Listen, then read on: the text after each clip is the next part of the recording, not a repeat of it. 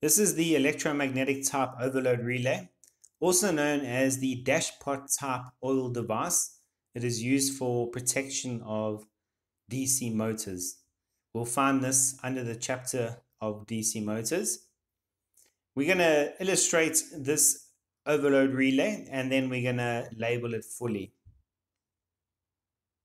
Now, under normal operating conditions, the current through the coil generates a flux which is not strong enough to raise the piston. However, under overload conditions, when current exceeds the rated value, the current through the coils will generate a flux large enough and strong enough to overcome the oil inside the container, and the piston will raise, moving the iron armature, and will trip the mechanism. Okay, we're just going to illustrate the level of oil inside this container.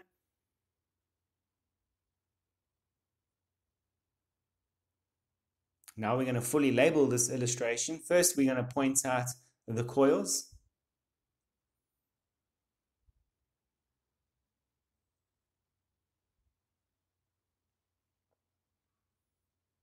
Then the tripping mechanism.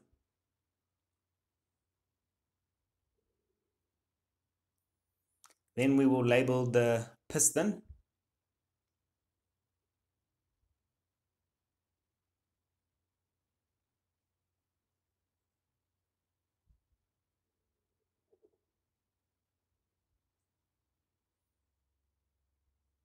And then finally, we will label the oil and the iron armature.